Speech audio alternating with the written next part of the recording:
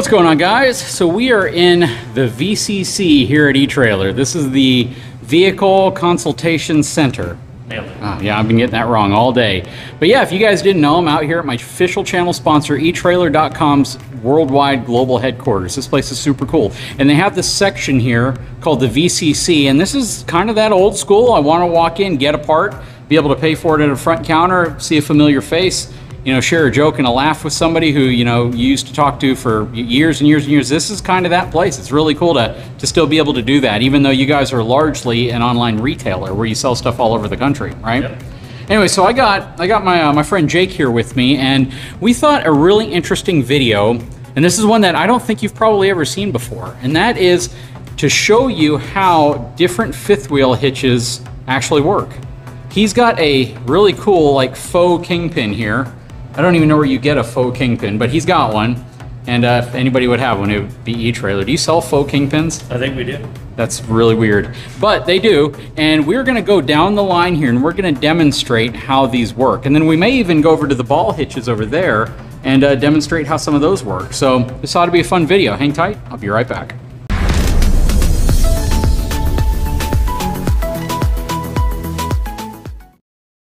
Okay, so we're gonna make this kind of quick. I don't want to take too long to draw out a video on how to put, you know, kingpins and fifth wheel hitches, but we're gonna see what we can do here. So the first one we're gonna stop at is the Curt A16. And Curt now is actually a product of Lippert. Lippert bought Curt, but whenever you see this designation down here, 16 stands for 16,000 pound capacity. In terms of your towing capacity. It's just a style of fifth wheel hitch that's very common. And this one is one that actually goes into your puck system. Now this looks like a Ford puck system just because of how everything's spaced. A Ram puck system would be much wider than this one, but basically the only difference between this and what you might see on another brand of truck is the wing right here off the side. This centerpiece is all the same, they just have different mounting wings for the different types of installs, whether it's going to be installed in rails like this or it's going to be installed in a puck system. Anyways, let's demonstrate how a kingpin would actually slide into the Curt A1600. Spring loaded. All right, so once it goes in, it's spring-loaded, it goes in, it pulls the jaws down. Now, how would you lock this in place to ensure that you're ready to go? We'd slide this pin into place and then lock it in. Okay, so now we're locked and coupled. There's no pulling mechanism on this one, right? So on some of these, you have to pull it out if you want to lock it or put it in place. But this one, just when it goes in, this arm comes forward like this, you're ready to pin it in place. And then to release it, let's go ahead and do that. This is going to be kind of interesting because it's going to turn this into a little flying object. For this one, you just have to pull out far enough to release it. So you do pull out and then push back. There you go. All right, so that's the key here. Now, if you lock this in, or this goes in and this goes in, but this handle isn't fully seated, you won't be able to put this pin in, and you're going to know that you need to make sure it's seated so you can lock it in place. Okay, now we're going to move to the Curt Q20, 20,000 pound rated fifth wheel hitch. This is a slider.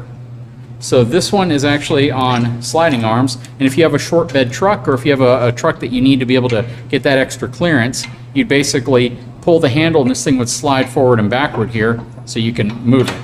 And because of the stand we're on right here, these stands aren't exactly ideal for making adjustments to the fifth wheel hitch. All right.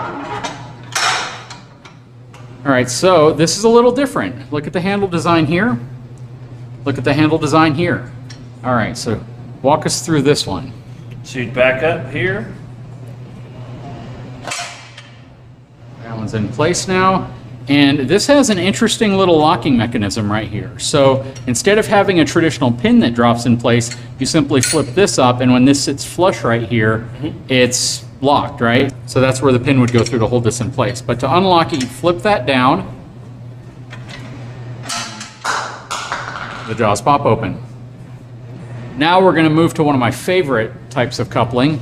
And this is a B&W, this is a Patriot, this is a slider, but it's going to be the same for a companion or anything else. But this thing looks like it's a little easier to move forward and backward with the locking mechanism for the sliding portion. What would you say you guys typically probably sell more of, the B&W or the Curt? I think it's more the B&W just because of the name, and people know they make a very robust and heavy built trailer hitch. Okay, let's try this one now. This one should be really easy. All right. So once that's in place, you simply pull the arm, and you're going to drop the pin in right there, and you are secure. That's not going to come out anymore. So that is very well secured. You can physically see it very easily as well. And if you look at this one, so these two kind of cross on top of each other. This one kind of does the same thing. This one, the two jaws just close around the front and it creates the full circle around your kingpin. And then that's all it takes to open it up. Very cool. I think a lot of people like the B&W product because of its simplicity. It just, Absolutely. you know exactly when you're in, you know exactly that if the handle's back, you're not locked. You pull the handle up, it's going to close the jaw, pin it in place, and you're good to go. Yep, and this handle, being the length that it is, you can see how much closer to the side of the truck this gets you. Absolutely. And you can simply open your jaws up with one finger without having to fight against a spring mechanism. Yep, absolutely. And removing the head assembly is also really easy because the handles that you lift it up with are also the release handles to get it off of the bushings right here, which is really nice. Okay, next is a Dempco Recon. This one's a little bit different. What's this one gonna look like? So this one will have a reinforced bar in front of it that slides across along with the 360 degrees of coverage. Would you say this is probably more complex? This is definitely a more complex design in the jaw system itself. This is also going to be a solution for pairing a fifth wheel with any type of gooseneck. Okay. It clamps onto a gooseneck ball in this Gotcha. shank here. Okay, but to be fair, the other manufacturers also offer a very similar setup to Yes. connecting to a goose ball. This is just what we're looking at here. Yep.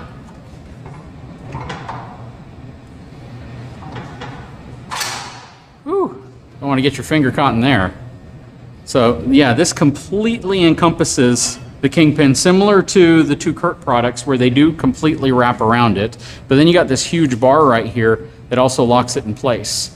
Now, to unlock it or to go ahead and uncouple, you pull that bar like that, and then as you back out, this will open up and allow you to pull the kingpin out.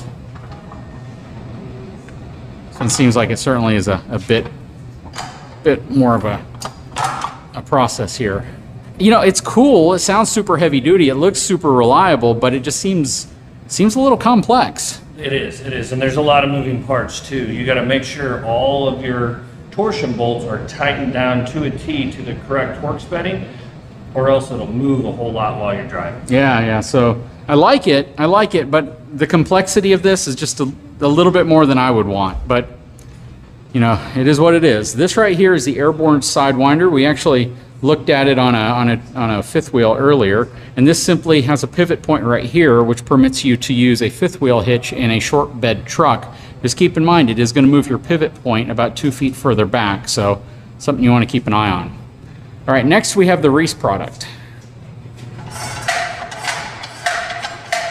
All right, here you go.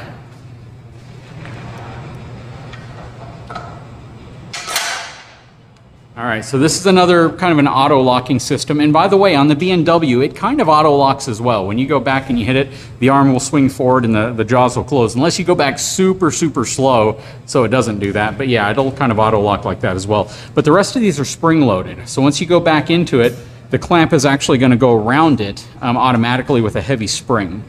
This one's kind of interesting because it doesn't actually surround the kingpin completely. Part of the plate right here acts as the right side portion of what holds the kingpin in place. So I don't know if you can see that right there. It's actually hollow right here, but the jaw up front, which appears to be about 1 inch thick, is what surrounds the kingpin. And it feels like there could be a little bit more slop with this, just a little bit more motion with it. But Reese makes really great products, so you know, I don't necessarily think it's going to make it any less of a quality product, because Reese is known to make incredibly high-end and high-quality products like this. They've been making fifth wheel hitches forever. Okay, so down here, these are Pro Series, and these generally fall along a more budget line of fifth wheel hitches. You can usually get these for a little less. Doesn't mean they're going to be, you know, any less safe, but what you do have to keep in mind is that these do cost generally less because they aren't going to be quite as complex. And typically they'll have, I guess, fewer convenience components to them. That's what we got going on this one.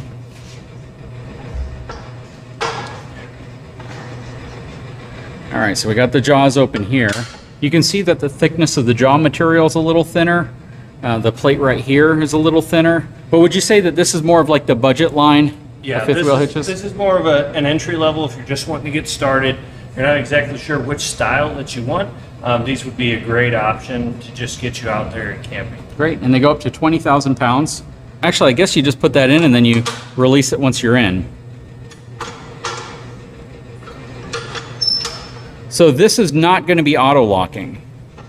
And I guess where would you pin this one in place? Okay, so you would drop this pin over like that, and then you slap a pin in right there, and that would hold this whole thing in place. Yeah, so a very, very mechanical design. So there's a lot that you're going to have to do yourself because you don't have those features of the higher end fifth wheels. Yeah, but in some cases less than half the price. Yep. So it's a great way to get you into towing, while at the same time, you know, you're still dealing with a quality product. It's just made with maybe fewer materials, maybe a little lighter grade materials, but you know, you still get a 10-year warranty on it.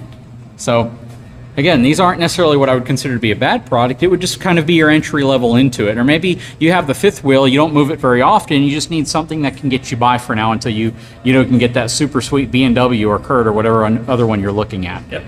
Very cool. All right, so next video, we're going to take a look at ball hitches. Or ball mounts, shanks, I don't really know what you want to call them, dropper hitches.